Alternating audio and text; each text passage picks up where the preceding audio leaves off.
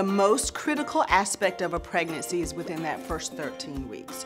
So that's when the fetus is developing. What we would recommend to you is to avoid chemicals, medications, dietary supplements that could be potentially harmful during that aspect. As far as caffeine goes in pregnancy, our recommendation is 200 milligrams of caffeine a day.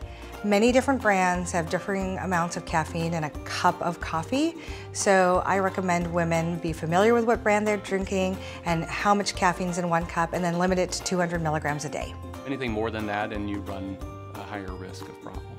You want to be mindful that there are risks that are associated with consumption of alcohol and tobacco, so the goal is to always avoid those. You should also avoid excessive gardening and things like that if you have a cat or neighborhood cats, because there is a risk of toxoplasmosis if your cat has that. So if you're a healthy person, keep up your good habits. Exercise, healthy diet are all things that will help promote a healthy pregnancy.